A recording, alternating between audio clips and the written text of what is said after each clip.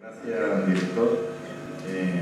Bueno, muy rápidamente, lo diré un poco en inglés porque yo creo que al final lo que han venido aquí porque queremos o necesitamos escuchar en inglés. My colleague, Dr. Imre Horvath, thanks for being here. He's absolutely happy that University of Delft look at our university and our School of Engineering. Dr. Imre is professor of computer-aided design engineering, which is a very nice topic related to the things we are doing in this School of Engineering. He's been a lot of things, you know. He's advisory board of a very interesting journal in the field of engineering design, for example, the Computer-Aided Design Journal.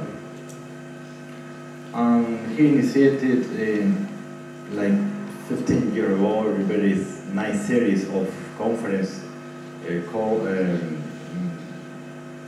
it's a long title, but Tools and Methods of Competitive Engineering International Symposium.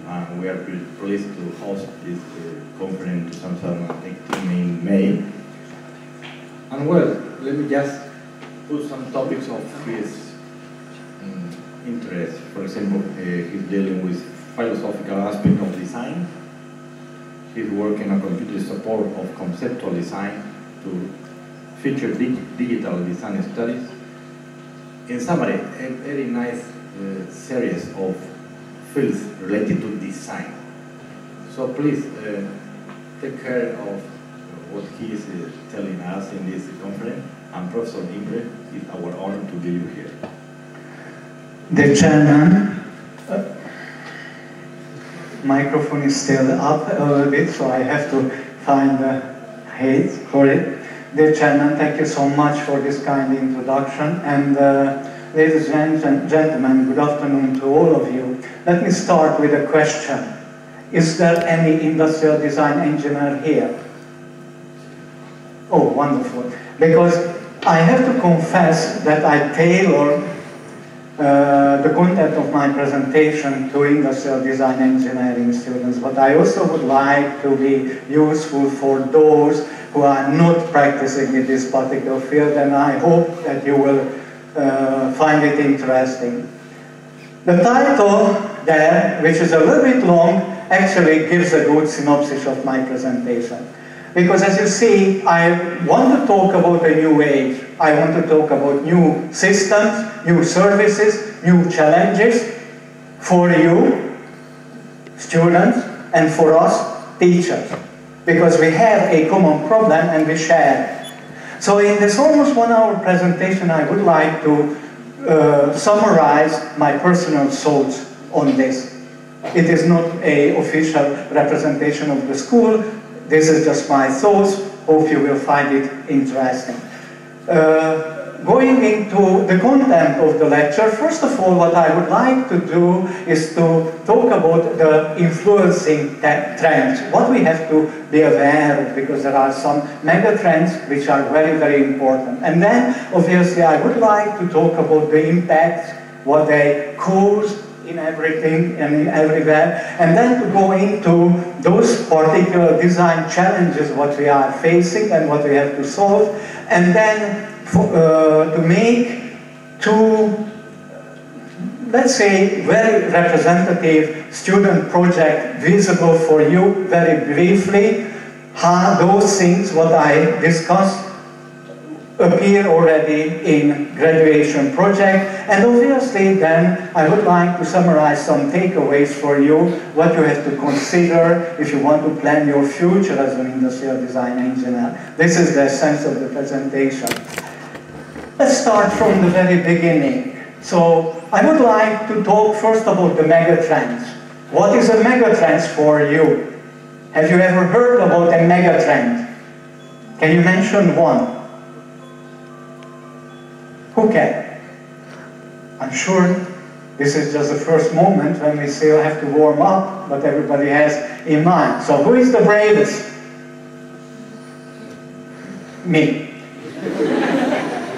Then I have to say that actually what is interesting here, and first of all we have to see, is that sort of megatrend what is formed by the so-called industrial revolutions. And it is interesting to see what's going on there, because it already teaches us some things.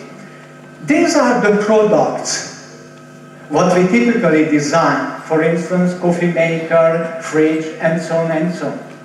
In this particular case, actually, some traditional industrial engineering competence, for instance, drawing capabilities, and then form-giving capabilities, considering sustainability, considering, for instance, all kinds of things related to the materialization. These are the important aspects. But you will see that actually these type of products will not be too much relevant in some 20, 30 years, and for the reason that you will be active in that period of time. It's better to start preparing for that period of time and to see what sort of products can we expect at that time. So let's look into these megatrends, what I said, because obviously they will have the largest effect on everything. First of all, if I want to diagram what is going on, then I have to start with the first industrial revolution, what you most probably know, that started somewhere at the beginning of the 17th century, and it had 2 or 3 major innovations at that time. For instance, using wind energy, using water energy, and using steam energy. And soon after, it was followed by the second industrial revolution, which was about the exploiting and, in a sense, the discovering the power what we have in fossil energy carriers. And then soon after came the third industrial revolution, characterized by the introduction and proliferation of the electronics. Obviously, it brought in a different dimension from the material to the somewhat immaterial field, where things are happening but we cannot capture directly. And then the fourth industrial revolution even put it further, because this is the period of the information processing and computing and computer application. It has a radical change already in our life. Why? Because while we try to implement tools for supporting our motor and mechanic activities, with the computer technology, everything is moving into the cognitive domain of the human being. This is a very important megatrend, considering the fact that actually from the mid of this century, we are talking about the fifth industrial revolution, which is the revolution of the intelligence. This obviously will have a radical effect on the products, everything, what we have, because some people say that, yes, if we have this technology of intelligence, then most probably very soon our products will be intelligent as well. And many of you, I believe, immediately associate to intelligent cars and similar products. Yes, this is what I'm talking about. But what is also interesting here, first of all, if you see these sort of lines of the time period, there is something what you have to see there. May I ask you to share what you see if you just look at the dates? Can you see something which is interesting there? Exactly. And it is an indication of the acceleration. So everything is accelerating, you know. So while we had something like 50 years from the electronics to the computer, we had just less than 30 years for the appearance of the intelligence. And then obviously, anybody of you can ask, what is the next? What can we expect? What is around 2040, 2050? Yes, it is a big question. I don't know the answer. So next time you have to invite someone else who can give the answer to it. But this is also important observation, and also important that as you look at the products what we have, then we definitely have to observe a kind of functional and structural complexity increase. And this is also something what the product designer should take into consideration. Let's go further, because obviously I said that the computer technology is driving these rapid changes. But do we know enough about computer technology?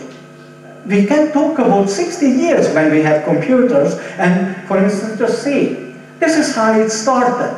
In the 60s, 70s, we had digital mainframe computers. I believe even the oldest colleague are not really aware of these sort of things.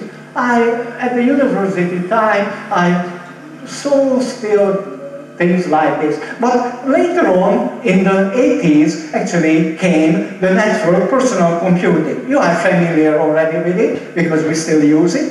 But the next step was also there soon after, which is called the embedded ubiquitous computing.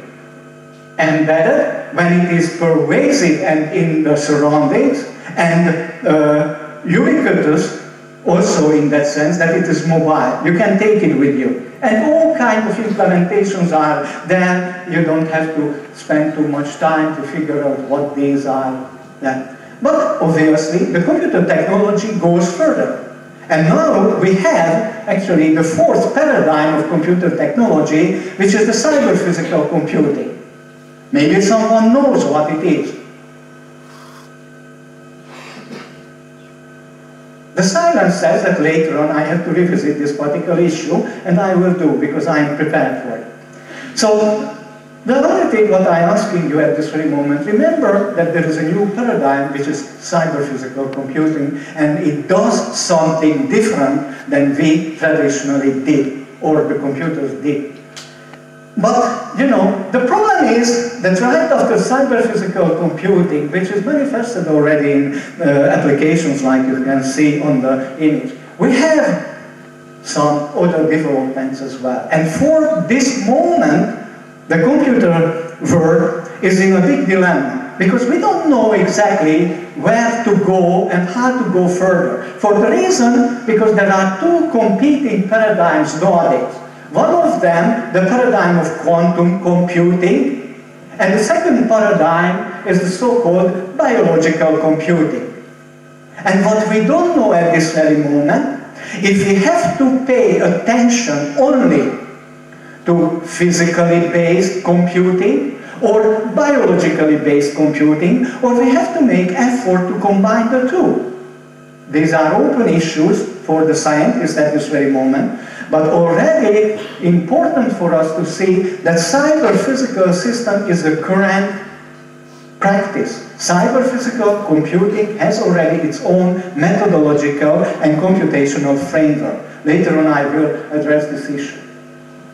So let's go further and let's see what are the influences, what will be changed here. First of all, the major change, I believe, will come from the fact of that sort of complexification what I already mentioned.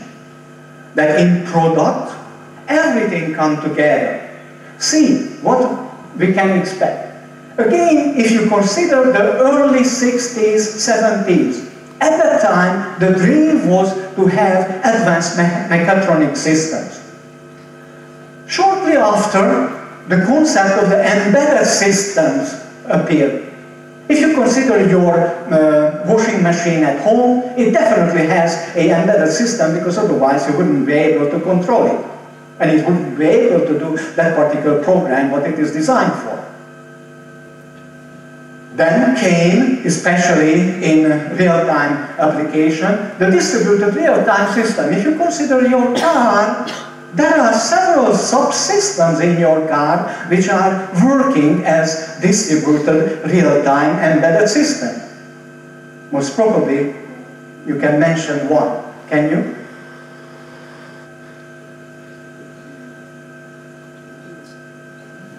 Most probably your brake system is working according to this. Or for instance, if you have a cruise control, most probably it is working according to these principles. But then life goes on, and here is something which is producing tickets for me to pay when I'm overspeeding. These are the network agent-based systems which are monitoring the speed of the car and recording immediately whenever you go beyond a threshold, and the processing is just automatic, and then you will have beautiful, nice, pinky envelopes in the Netherlands whenever these systems are working. And then the next one, what is already most probably known to you, the Internet of Things. which is connecting object in order to have data highways in between. And then comes the next one. Some 10 years ago, this was the example for it, the ciber-physical systems, but you will see that these scientifically based systems are coming into our daily practice. This will be the topic, what we are doing. Let's try to summarize what's going on here then. First of all, there is one player, the computer technologies. The second player is the nanotechnologies, the material science technologies. Then the next one is the next working technologies, and the fourth one is the biotechnologies. And what is interesting, that we are living in an age when everything comes together. And this forms the complexity. This is what we have to deal with. But obviously, in this particular case, just to be a good software programmer, or to be a mechanical designer, or to be someone who is specializes in electrotechnique is not enough. So these are direct consequences here. We need something which will be a transdisciplinary technology and transdisciplinary system science. And obviously, there is a new name formed. This is cybernetics, and we are already doing research into fully cybernetics-based systems. The most important thing here, that the physical part and the cyber part, the data, the software, the knowledge, everything of the system are coming together, and the distance, what we could observe 10, 15 years ago, is gradually disappearing. So actually the hardware is also a cyberware. Just consider, for instance, a chemical sensor, and similar things are out there. So we have to be aware of this explanation, these implications on the real life practice. And here is a video, what I would like to show you. Sorry, I have to find first of all. Just see what it is.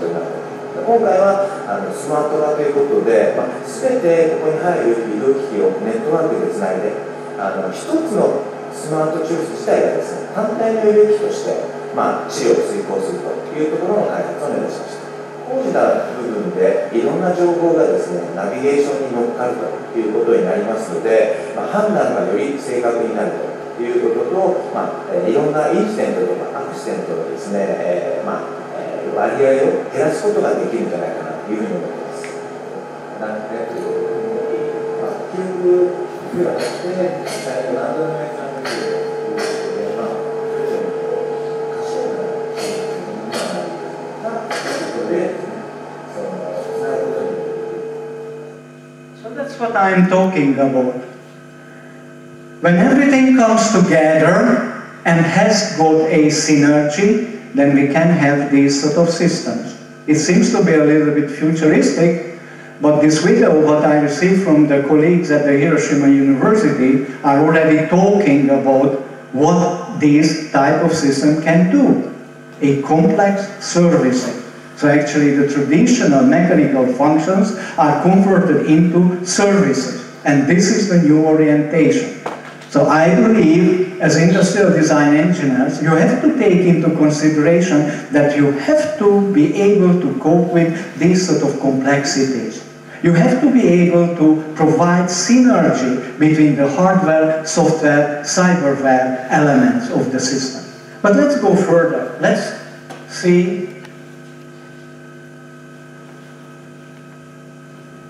what else is here.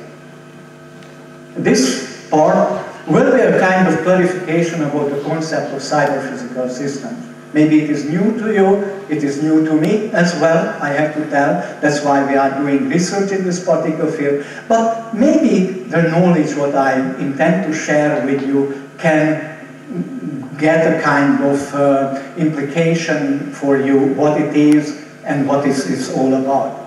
So obviously, when we want to talk about cyber-physical systems, first of all, we have to see that it is a hot research topic at this very moment.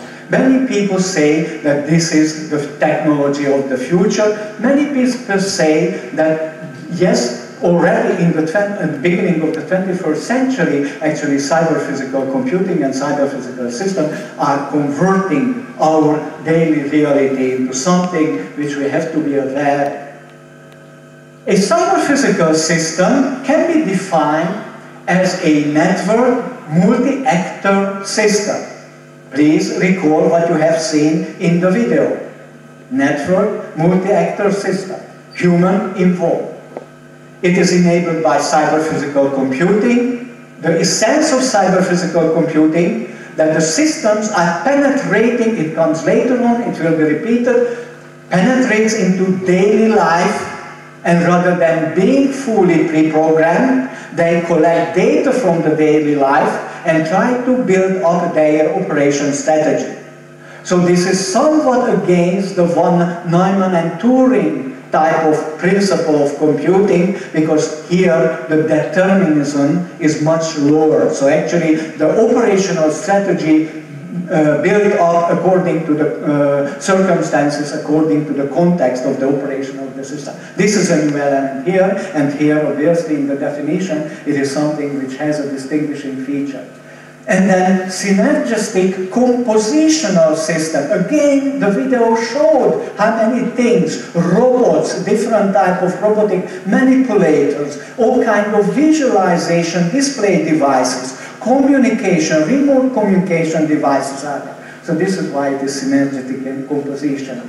And then characterized by the following features. Here is what I said. One of the major characteristics is the deep diffusion into the real-life physical processes and implementing a kind of sensing, reasoning, adapting, and actuating loops. And obviously they manage, because otherwise they wouldn't be able to adopt, a resource base, and they can build and activate from these particular resources, and also they are focusing on service provisioning. And with these capabilities, we have the chance to get them involved in socialized tasks, for instance, supporting people activities. And this is a new element, because none of the system categories, paradigms, what we heard about until now, were able to do this, to be partner of the human in different contexts. So if you want to see examples, I can talk about certain first-generation cyber-physical systems, for instance, an airport traffic control system, or for instance, robotic militarized combat system, or for instance, automated logistics systems, or smart electric generator system. These are first-generation systems.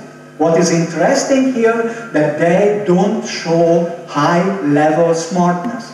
However, as we move towards the second generation of cyber-physical system, we will be able to expect much higher level of smartness. Because in these other examples, this is dominating. For instance, the self-driving cars, or you can call it autonomous driving, or intelligent car. they cannot be expected without this deep penetration into the real life process, because otherwise you will not be able to recognize a pedestrian, or you don't know what is the traffic situation around you. It cannot be pre-programmed because it's dynamically changing. But also, if you consider, for instance, but most probably you have also at this university, we have at the Delft University a kind of follow-me printing system. Wherever you are in the university campus, if you want to make a 3D printing part, or you want to have the documents, you just have to identify yourself with your card, and immediately these services are provided for you. But also, for instance, the caregiving system, which may include robotics and may include cognitive and cognition and perception or system, these also can be considered. And finally, just to tell you, if you ever will think about having a PhD in this particular field, my PhD students developed this particular system, which is for stroke rehabilitation. And obviously, you know that stroke rehabilitation is reduced just for robotic assistant. The efficiency is very low. However, what we invented here is that we monitor the engagement, and based on the engagement, we introduce change in the operation of the system, and this way we can support much more effectively the patient. So these are examples. So it means that, yes, industrial design tasks, when we are facing human aspects, when we are facing needs, then this is what we can do. And then, what I mentioned, penetration into the real life process. This is something very important, because it may happen in an uncountable ways of happening. For instance, a system can be so simple penetrating into plants. For instance, in the agricultural application, you can see that the watering, what is needed for the plants, is really there. You just have to apply a specific sensor which is developed for this particular purpose, and you know that if you need watering or not. And then obviously it is immediately a sustainability issue, because you don't have to waste water when it is not needed, but definitely you have to apply water when it is needed, and in this way it is an efficiency. But maybe strange, but monitoring, for instance, animals and the behaviors of animals and protecting animals, it's also possible in this way.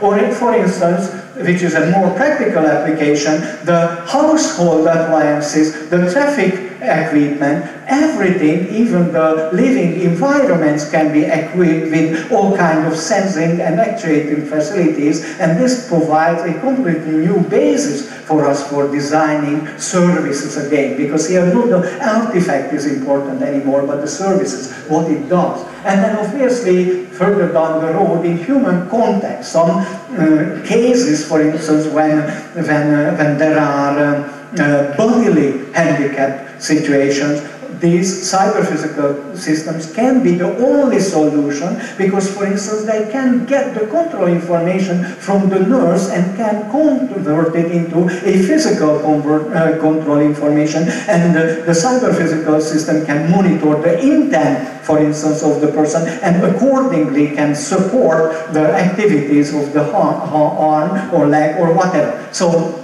bright new opportunities, but we have to forget the past and think a little bit out of the box, because otherwise we don't reach to this situation.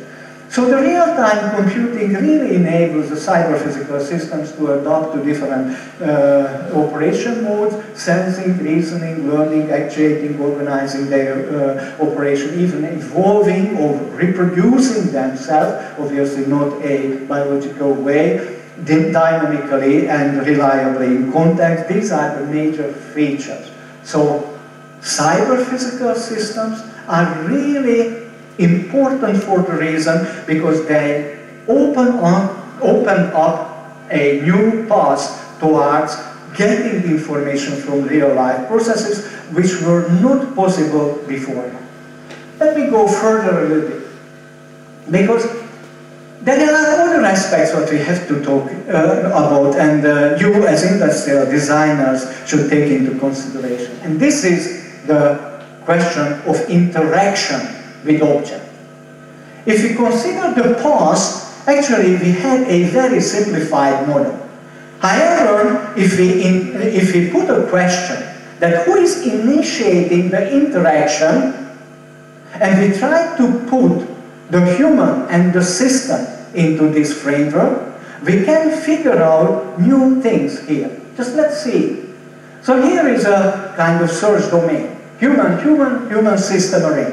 Traditionally, what happened is the human-human interaction, it happened.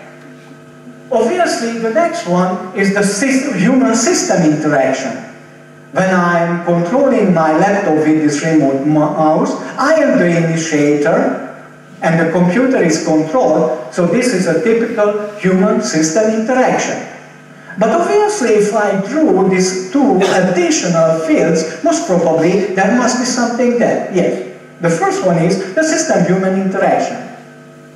Can you mention an example when, based on the initiation, system-human interaction is happening? Sorry? The program will speak to you, your personal. For instance, this is also. But any time, for instance, a patient is manipulated by the robot should make a decision how to interact with the human being. Very good. Thank you so much for your interest. And the last one, what we were not considering in the past, the system-system interaction. And what is interesting here, that when we are talking about cyber-physical system, through the extensive multi-hierarchical connectivity, they are moving towards systems of systems. So most of the cyber-physical systems are not just single nodes, but connected network of agents or nodes forming a system of systems when we consider the collectivity. So for instance, the need for the system-system interaction comes out from this concept of systems, because otherwise, even a kind of hierarchical way, we cannot control. But obviously, there are many other forms of system communication. Just consider, for instance, when your GPS system, while you are driving, localizing your position, and immediately ask traffic information from a completely different system, which makes it possible for you to progress in a particular way, which is not limiting your intention. So these are there. But as you see, the interaction really plays an important role here, and the concept of the interaction is changing rapidly. This is what we, industrial design engineers, should take into consideration. But what is also important, an additional topic here, that not just the parties involved in the interaction changing, but also the level of interaction. Let's see what it means. The level of interaction. Let's suppose that we have two agents, A and Z, far away from each other, and then let's suppose that there is some sort of possibility for physical connectivity, because otherwise, obviously, the connection cannot be realized in the real world. But then, what we know from the past, that whenever we have an electric circuit with a switch, we switch it on, switch it off, and it makes a kind of statistic.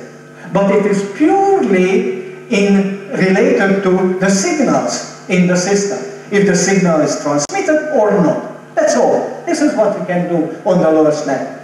Comes then the next level, which is about representation, for instance, conveying this information based on languages. And when we are on this level, then we are talking about syntax level interaction. And the syntax level interaction actually conveys a particular representation and try to understand on the receiver side this particular representation and convert it into something what is to be done. Already with this syntactical conversion we have problems, because every system has its own coding scheme, and obviously it is sometimes difficult to be understood by the others. But now the real sexy part is coming.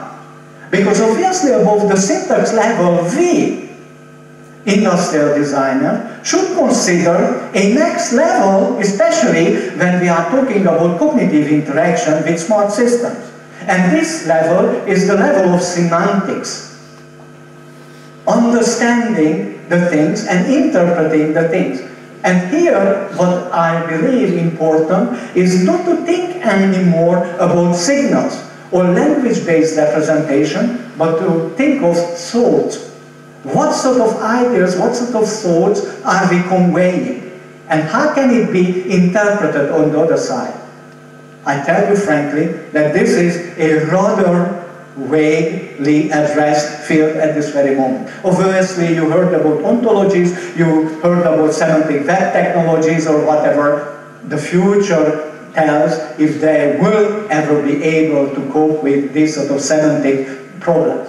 But the life is not stopping, not stopping, and we have a next level, which is about the pragmatics.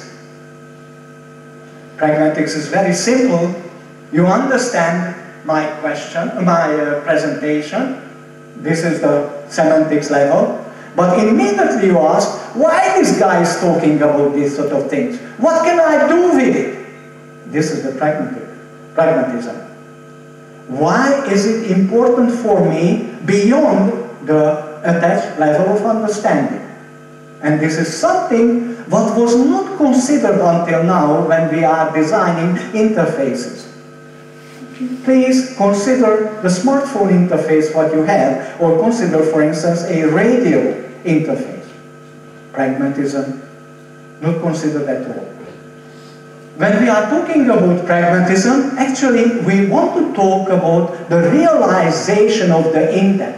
So if an action is planned, is this action really executed as it is expected on the receiver side? But would you believe the life goes on? And there is a fifth level which is also important, because when you are listening my presentation, yes, you understood it. You believe that, okay, this guy told me something, but I have to check on the internet and maybe I can find something for my studies or whatever. But there is one more question related to that. Are you pleased with it?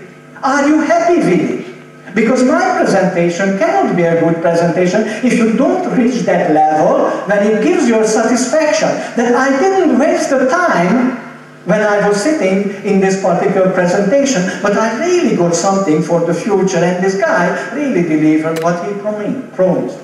I don't know if I am able to do it, but I'm just explaining what is on my slide. So in this particular case, we are talking about the apologetics level of communication. And apologetics is about the raised emotions, the engagement, the satisfaction, and these sort of words. And are you designing any products what you are designing for satisfaction, for please, for experiences? This is what this system is this level is all about. And this is a new element what we didn't consider it. So here the intended target is to have some sort of emotional status, and then is this emotional status realized on the other side? Not only just the action completed, no, what is the feeling related to that? Is this pleasing or not? This is the complex level of interaction what we can talk about and what we have to consider. So just to summarize for you that when you want to design for this level, what to consider? When it is about the statistics, obviously it is not more just about the transfer of the signals.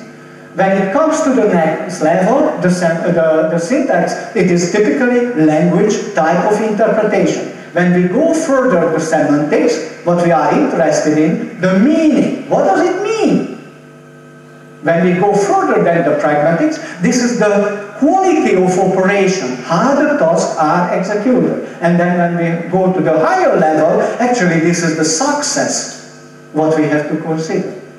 So please remember to these 5 key words, because they are explaining everything what actually the modern time, those people who are designing interactions with systems are considering already. So far, so good.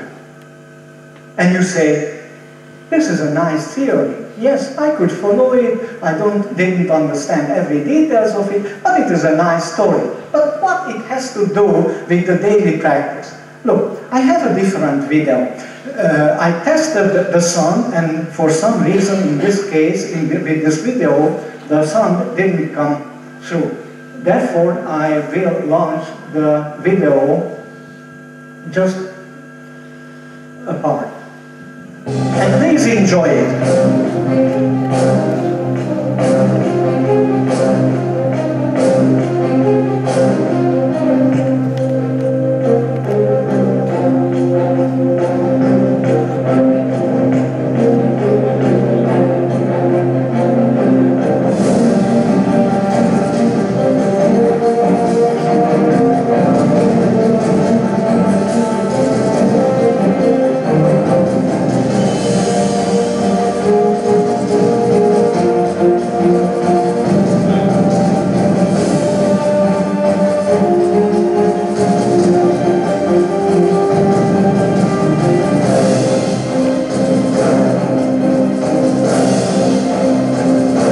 See this now, what happens here?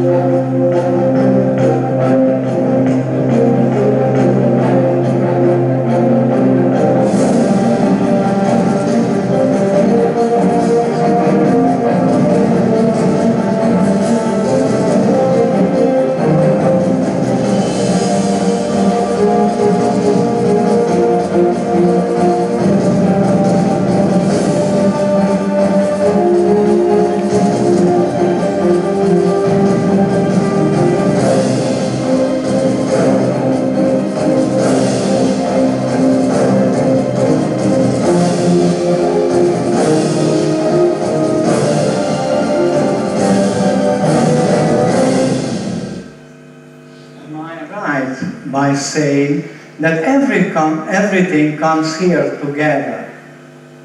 All the 5 levels of interaction, what I said, between human and system, system and system, this is an example, and this is not a fiction.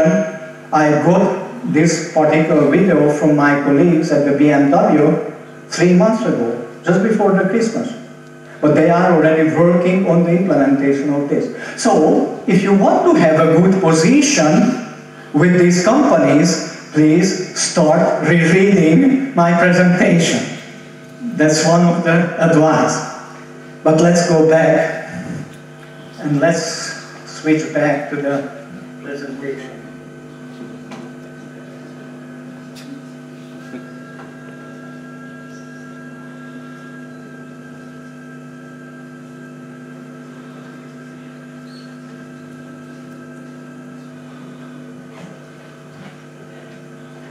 The next topic, what I would like to briefly discuss with you, is the issue of smart products and services, because I believe they will be in the focus, and we have to understand what really makes a product smart and how can we achieve it, because it's not so simple thing. Can you imagine a computer-controlled system in which the information is not pre-programmed? So actually, the system is able to organize its operation based on runtime acquired information. This is the major issue here. If you want to have smart systems, this is something that we have to consider. And then, what the system needs to have. Actually, I already explained it to you in the context of cyber-physical systems. I just want to revisit it from a different perspective, namely from the perspective of increasing the intelligence of these systems. What the system should do, first of all, has to observe physical processing. Did the BMW car observe? Yes, obviously, directly and indirectly. Then the next one is to reason. Did it reason? Yes, of course, otherwise it wouldn't have stopped when a non-visible passenger was just crossing the street in front. And then obviously what it did, it also learned. Because those sort of speed changes, for instance, when it went into a urban area and there was, for instance, a big lorry in front, you could see that although it was on a self-driving mode, it reduced the speed. Because it learned that whenever there is something which is unusual, I have to change the speed, for instance, at least. Better than sometimes we do, or at least I do. Then the next one is adapt. This changing the speed is one form of the adaptation, but this particular car did many other things. So if you consider that the basic operation of the smart system is this repeated loop.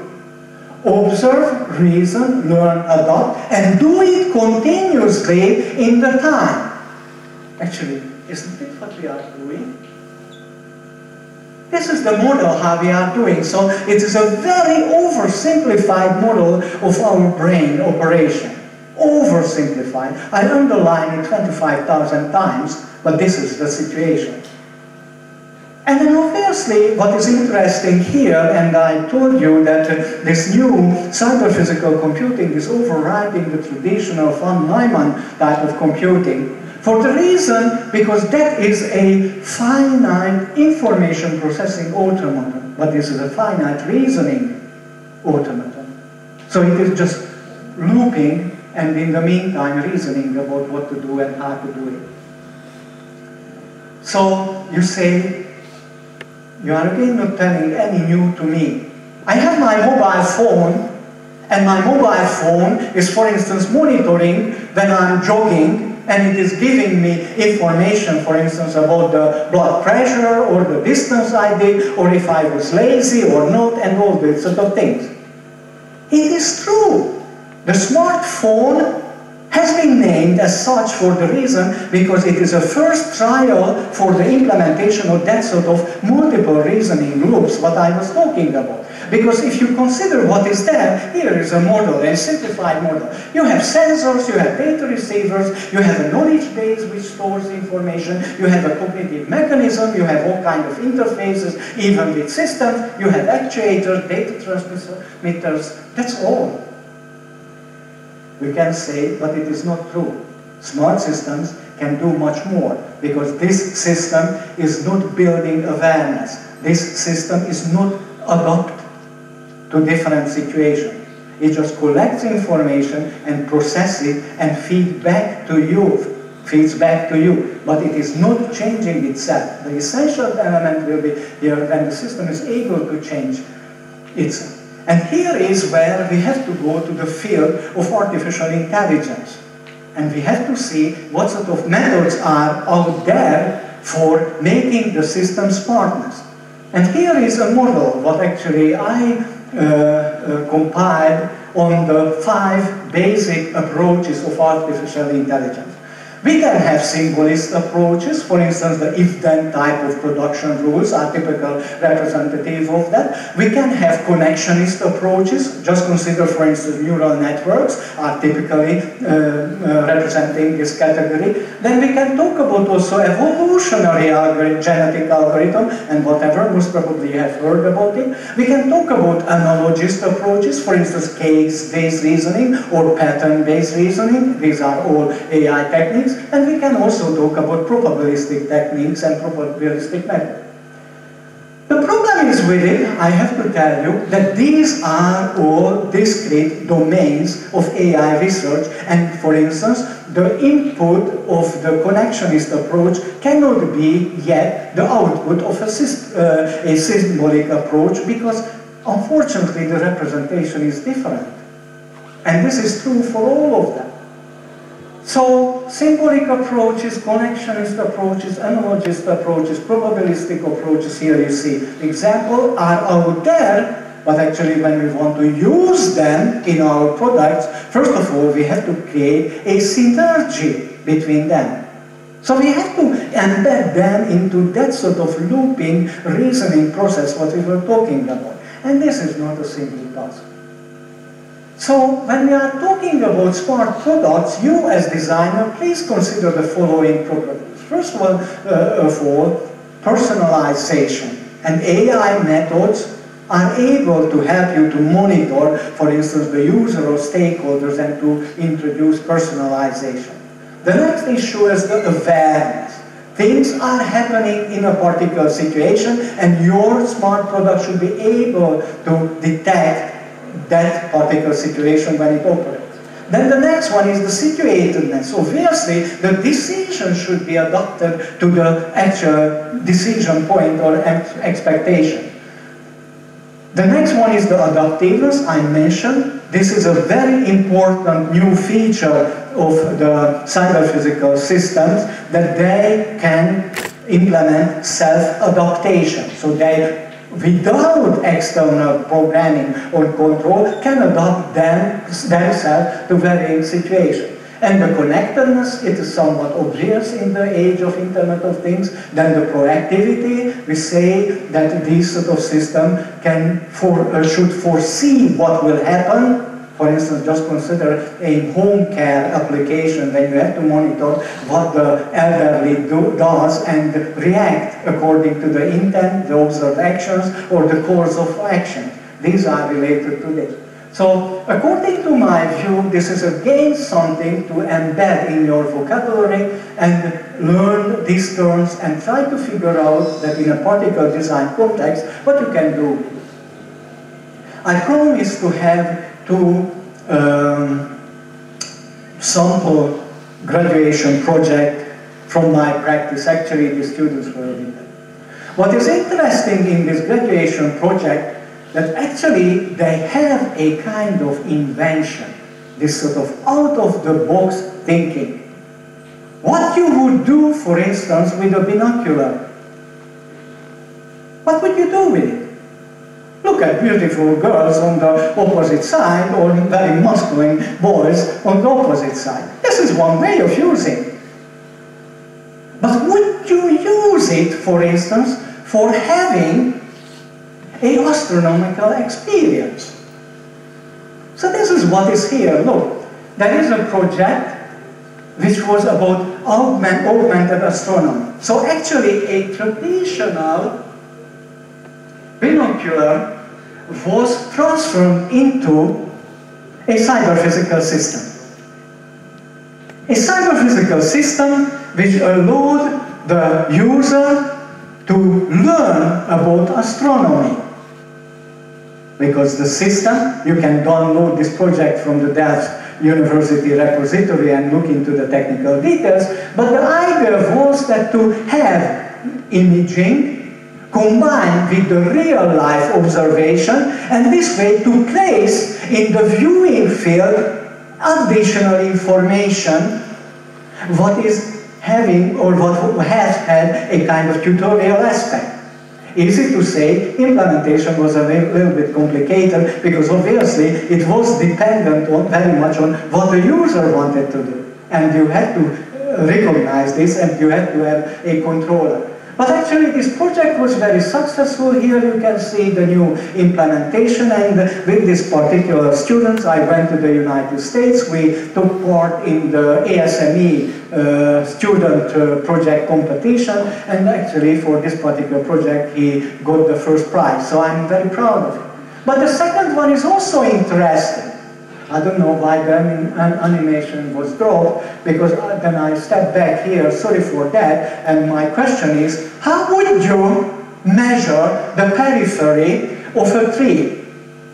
Because if you have a agricultural farm which is producing trees, obviously they have to cut, have to take the trees out at a particular optimum time when they have a particular diameter, trunk diameter, and when they have a particular shape already. How would you do it?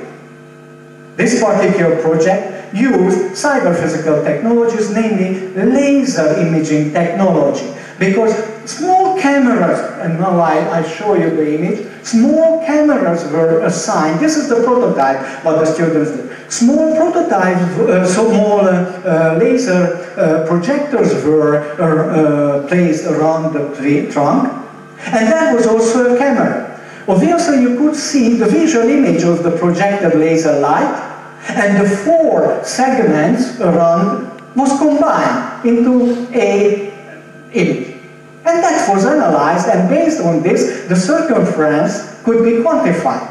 So actually, this particular instrument was used for it, and then it was just put against the trunk, and the information was immediately sent to a kind of collector which registers which tree is that and what sort of information is related to it. So again, a kind of ingenuity to think about the product completely differently. Are these 2 guys new products? Are they smart? Yes, they are. And here is, for instance, the commercialized version, which is already prepared for practical use, commerce, as I mentioned.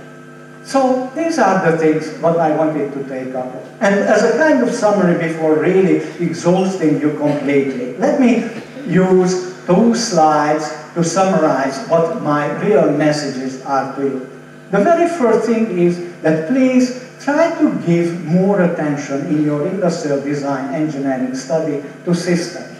Everything is becoming a system, even complicated with the human presence, because the humans are also element of the system, so it is heterogeneous in a sense. But please try to learn every case how to design a system skillfully and purposefully.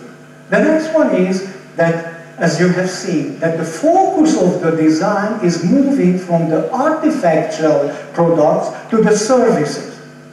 I believe in the future you have to pay much more attention to the service design rather than the artifact design. What does it mean? You have seen some example in my figures. Then obviously we have to consider that cyber-physical system principle paradigm is a new opportunity for us, and we have to learn how to develop engineered systems using the cyber-physical system paradigms. It is not so obvious. Everybody is talking about that these are the challenges, but please just check how many papers are published on solving those sort of challenges. This is a premature time, obviously. What is also important, that don't forget, what you can do with the cyber-physical system is to penetrate into real-life processes. And it is not a key question if you want to monitor children, if you want to do something with dogs, if you want to do something in greenhouses or whatever. I believe cyber-physical system offers sufficient opportunities for doing that. And obviously, this has to be converted into new functional opportunities, what is still a kind of hot topic for the time being. And then obviously when you think about how to compose your study program and what sort of courses to include, my suggestion is that consider the following expectations, not for the university years, it goes by, it doesn't important. You're 20, 30 years ahead, what you need to know. Obviously there will be a lot of changes, but there are certain things what I believe you have to know. First of all, please try to learn. Try to learn how to monitor social, business, technological, industrial trends in a kind of holistic framework. Not just focusing on one of them, but bring them together. The second thing is related to this. Please try to build up an attitude in which social need and technological affordances are coming together. The social needs should be recognized, the technical opportunity should be known, and you can design new things if these things form a synergy. The next one, what I also suggest, please try to build up capabilities for conceptualization of smart systems and especially smart services. As you have seen in my examples, it typically assumes a kind of out-of-the-box thinking. The basis of it, a kind of abstraction opportunity or capability. And what is interesting that in our current educational programs, actually we are not really supporting this abstraction capability, contrary to the fact that the course materials are becoming much more heterogeneous and overwhelming. The next is what I'm saying, what I'm offering to you, that please try to master the development of smart reasoning mechanism. I don't know if you are involved in that or not. I don't know if you ever had the need for it, but try to familiarize yourself with the AI methods. This is my personal suggestion. You can be a completely different designer in the future if you have some ideas about what can you do with artificial intelligence method. And finally, what I also suggest you to deal with, data analytics and exploring patterns and semantic information from real-life processes. This is a new feature, this is a new capability, the industry very much misses it, but when we are talking about complex systems which are producing data on a continual basis, obviously this is very important. So I hope that I made a big confusion in your mind.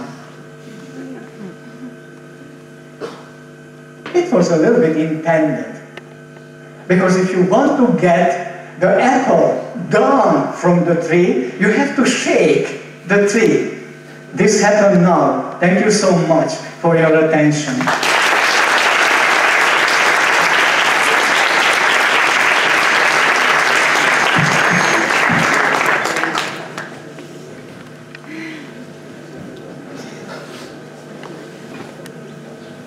Bueno, llega el turno de preguntas. Así que quien quiera lanzarse y romper el hielo y plantearle cuestiones aquí al profesor Imre Horvath, pues sea el momento.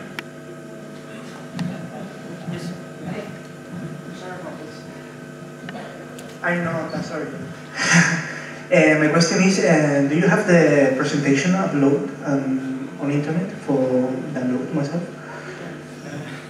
Yes. Yep. You were so constructive today that you will get my presentation, and obviously I know that it will spread around, so everybody will get. Because in an hour it is too much information for me, and I want to learn and to. I understand. Yeah. Obviously, I squeezed a lot of information into this 1 hour presentation. The presentation material that I have to put something what the university is requesting from us in order to making the open access possible. It will happen, we already discussed it. Thank you, sir. Thank you very much. Anybody else? Yes, I told you that I made you tired. Here is an indication. Or the tree was too high.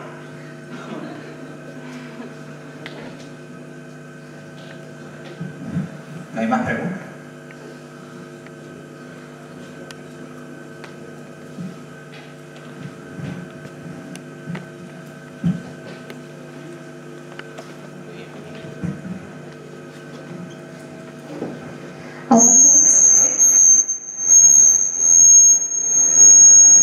Just stand it. I will understand it. I come closer. Let's use the ciber-physical systems in this one context. I'm very worried about the future of environment. So I think one of the main reasons I want to do this degree is because I want to change that. So my question is, what do you think about inventing something about helping the environment as the future? Stephen Hawking said last week that we have just centuries of existence of human beings. So maybe there's something we can do in industry design to help that and to promote this because we have very serious responsibility. So much work. Please allow me to remind you that the presentation was done by a professor of the Delft University of Technology who is called Imre Horvath, and not someone who is called God. Because actually it is such a complex question, you know, that I simply don't dare to, pretend that I know the answer. The department, you know, I have to confess that maybe I don't know enough about the department. I also don't know about those sort of issues which are local here and important. All the words, however, ringing the bell for me when you are talking about that, okay, what is with sustainability, what is with the future, how we can think about what we can anticipate in the future. These are all relevant thoughts. I apologize really for not being able to tell any concrete what to do in this particular situation. This is also a complexification. So complex situation that actually large research teams are not able to offer particular solution. Obviously, how to say, my heart is with this new paradigm of the systems. I believe it can do a lot, but it will not be a universal problem solver. But we don't know, for instance, and I can tell it from my daily practice as a senior researcher who is working with 10, 11 PhD students at this very moment. We don't know enough, and we have too much knowledge already. This is the conflict situation. Every day I would need to read 100 papers. I have time for 3. And at the same time, I cannot make an order in my mind that what I know, what is the real knowledge. So your question is brilliant. I apologize not being able to give a more concrete answer to it. But, you know, my email, my contact addresses are there. Maybe in a PhD we can deal with it. I will try to. I wish you success.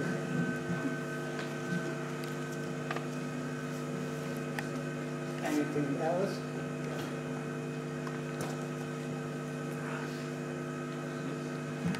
The chairman has left. Oh, no, sorry.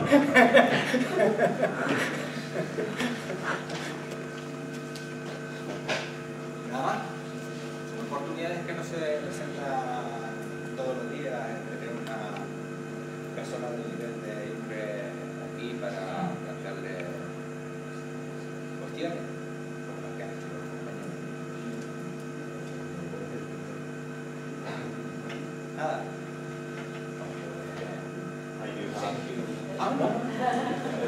Por Carlos. It's nice. Hello. My question is about the Internet of the Things. About the Internet of the Things. Yes. My question about.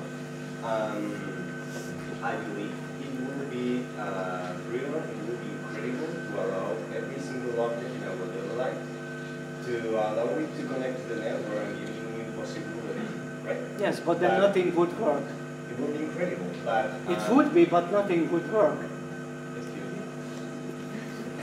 I apologize. So I just wanted to react. So you said when everything is really connected, Yes. where is this infrastructure that can do it? When you have still problems, for instance, accessing bank websites, you know, if it is overloaded. Well, but where I want to get is, do you think it's something to be scared? Because when you are allowing everything to be connected, you are also allowing it to connect to something maybe we don't like, and maybe we can be afraid of. Exactly. Exactly. So, this is why I'm happy to have these technological limitations for the time being. Because everything what you mentioned, that do you think that it is safe? Do you think it is reliable? Whatever. Not. This is the problem. That the concepts are developing faster, and especially these sort of buzzwords. People are talking about industrial Internet of Things. I have never seen one working implementation apart from something what is documented in a paper.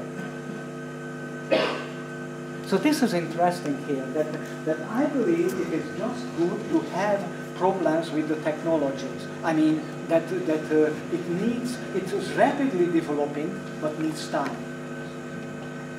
But I also believe that all these questions, what you brought, is it secure or whatever. Sometimes I really fear sending information to an email because I don't know who is on the other side. It is for me a real problem. It is for me a real problem. So when I'm very enthusiastic on one hand towards my discipline, I also see that the knowledge what we really have is not enough to address all these issues. cyber-physical security, for instance, is completely unknown, especially when you have a self-adapting system. How can you control that the system adaptation is going in that direction, what is expected for us? This is a big philosophical, ethical dilemma at this very moment. And I haven't heard any, how to say, progressive solution, or about any progressive solution. So very, very good. I do appreciate your objective view on these things. There are challenges, there are unsolved issues, there are variables which can be evaluated in multiple ways, but you know, we have also young talents who can work on these sort of things and make a better future. That's why we all are here, right? So, thank you. Thank you, very good question, thank you. I have a question related to the one that my classmate did. Can we say that in the future we are trying to achieve a goal of non-physical objects, only services with the systems? Hope it not happens, because I like kissing my daughter and whatever, and so it would be different for me if it would be just kissing the virtual animation or whatever, you know. Everything has an advantage and a disadvantage. I personally believe that due to this fast development, we are not at a balance point. My feeling is, because I was working in that field as well, for instance, virtual reality, augmented reality, too high expectations were stated. And what was fulfilled? Who has a virtual reality system apart from what is related to the Google Glass? That's the daily reality. Science is also figuring out what not to do. Not only what to do. For science, a negative result is as useful as a positive result. But again, I would like to repeat, according to my view, the largest problem is that when there are rapid developments, the balance takes time to get formed, because the filters are not there. What tells nowadays that this research, what I'm propagating here, is really useful? So, this is the scientific skepticism here. Yes, very good, we are happy to have it, but just think about the consequences of that. Who thought that when the smartphone idea was invented by Nokia, that I read a recent study that in one of the Chinese underground, in one coach, they made a kind of counting of how many smartphones were there together with the people. And there were something like 28 people in that coach, altogether with more than 400 digital appliances. Do you think it's normal? I don't believe. But what is the solution? Using my daughter. Is it an answer? Tentative, obviously, or a little bit uncertain in the question, but my answer is also a little bit uncertain. But this is a dynamic equilibrium. No one knows where are we going. It is like boiling. Something crystallizing later on, something just disappearing. That's why it is a good question.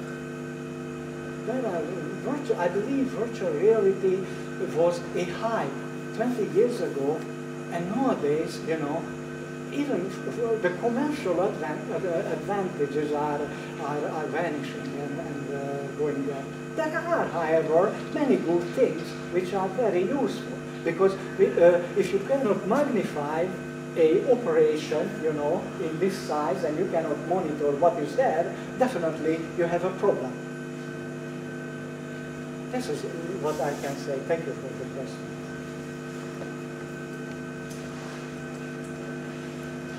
Yes, please. Now that we are talking about the future, you said that you didn't have the answer to the question I'm going to make, but I would like to ask what can you imagine that the next revolution, the next revolution, the industrial revolution is going to be about? Or what would you like it to be about? This is the easiest question what you have for me. I have to reborn. I don't know. Look, the problem is that I have a particular view on it. Namely, that this acceleration cannot last, it cannot last forever. Because then, in 1 nanosecond, we will see a world which is changing. We cannot live in that. What I'm first of all expecting, a kind of slowing down. But what I also believe that history taught me something what I can expect. Rather than running into a new, let's say, industrial revolution, it might be that we revisit something which was left behind unexplored, like the computing. I can imagine that we don't go further on that sort of open trajectory what I sketched up, but I can imagine, for instance, that when we implement quantum computing and when we implement biological computing or whatever, we will revisit those sort of societal needs and societal issues what were left untouched at the time when we had the digital computers. That's what but this is my personal opinion, obviously, and I'm not a philosopher. The first thing is that I don't believe that the acceleration can go beyond any limit.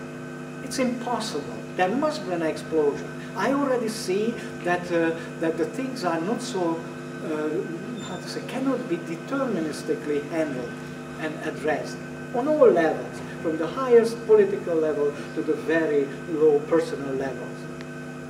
So, and the other thing what I mentioned, sorry for repeating it, that we may reconsider what we have done in the past, and we don't need a new paradigm, just a revisited one. And that's what I guess would be used. For instance,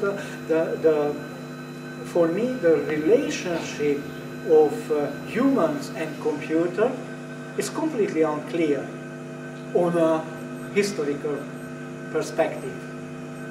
People are saying that, oh, we have even opportunities for reconstruct consciousness. And they say that in addition to the biological basis, we can reconstruct, for instance, consciousness just based on a quantum model. Do we need it? Artificial superintelligence, is it really important for us to have let's say, a artificial superpower just for the reason because it's so tempting to do research in that? So I'm uncertain. If you ask me 40 years ago, my answers are always yes, yes, let's do it, let's team up, let's do it. Now I say yes, but why? Good question. Yes, sir.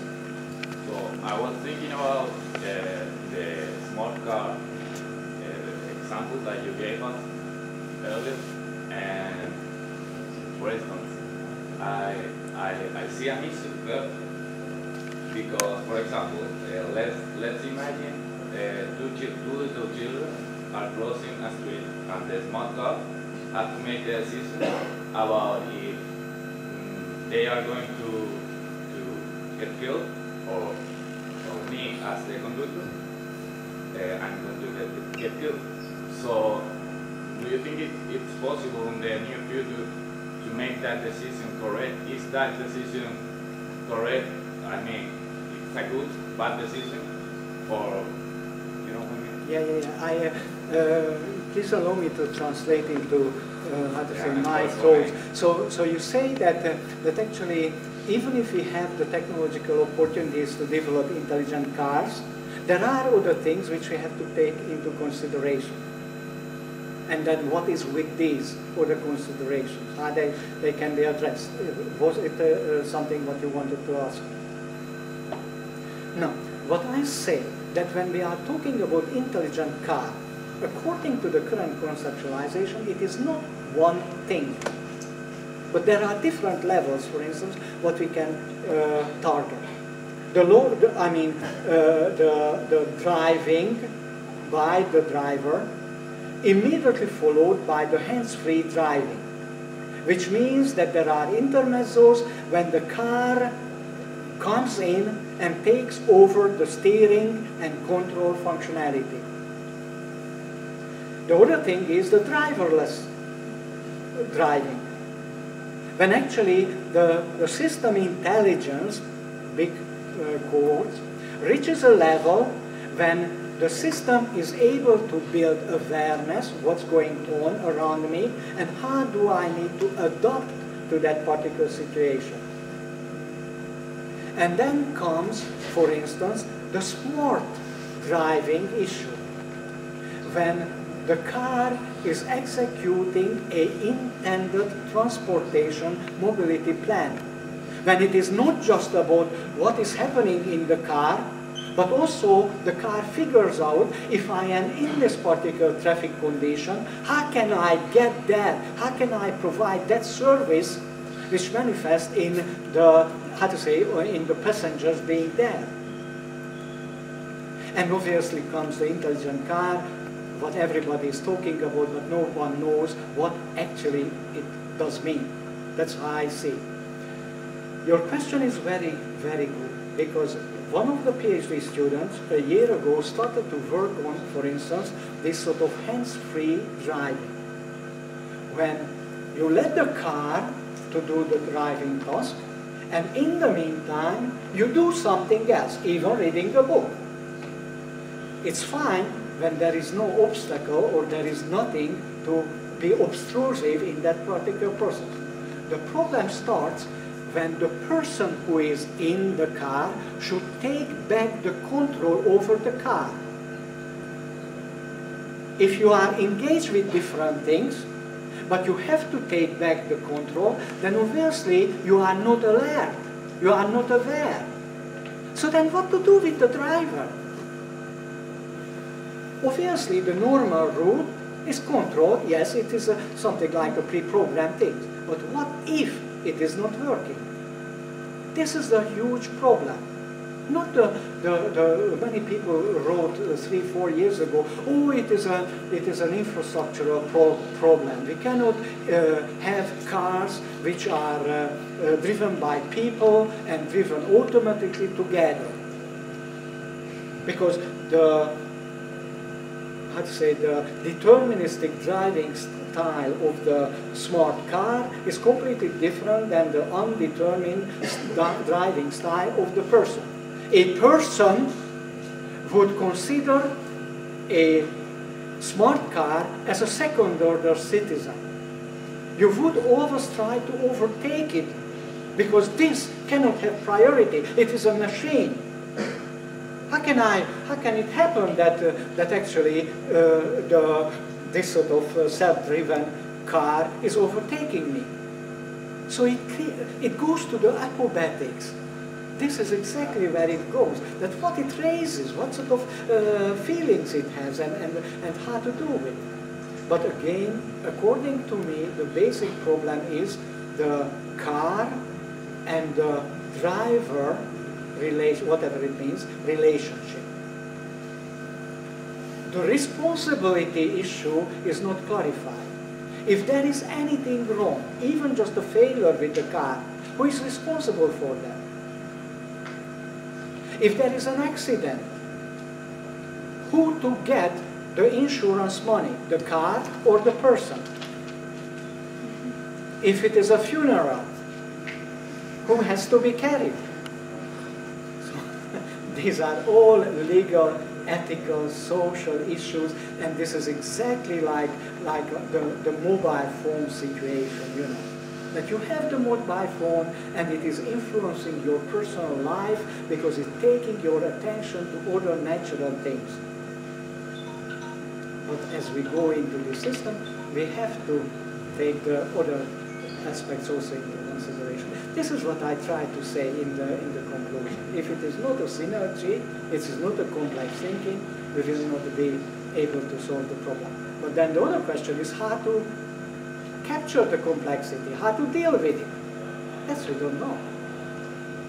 Our students this is what I always say, that obviously we tell the students you have to be imaginative and whatever, and they are coming well up with so complexities, you know, that I cannot advise them how to tackle it.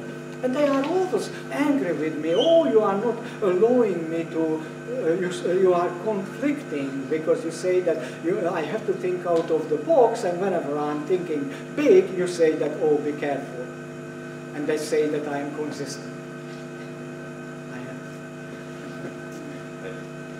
This was something, at least, how to say, peripherally, does it, or did it address the question, or was it meaningful what I said? Yeah.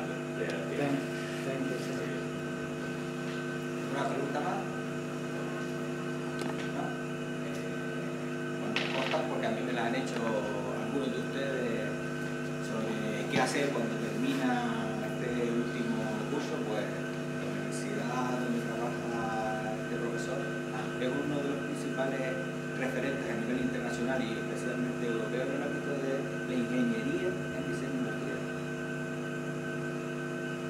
Así que pueden consultar en la web de nosotros. Vamos a intentar establecer lazos de cooperación y colaboración con ellos para proponer actividades en el futuro y con vistas a medio plazo intentar algún título de carácter interuniversitario conjuntamente con ellos, porque son un referente. Pero en el momento, si quieren información adicional y complementaria, You just remind me for the task for this evening. I have to buy a Spanish language book and start learning. Pues si no hay más, Javier, ¿quieres comprar algo? Please recall the date of our next conference in May. Probably will be next week. Just to invite them to come to industrial tutorial, for example, somewhere. If you don't mind, Imre. Thank you very much for your conference. Thank you so much.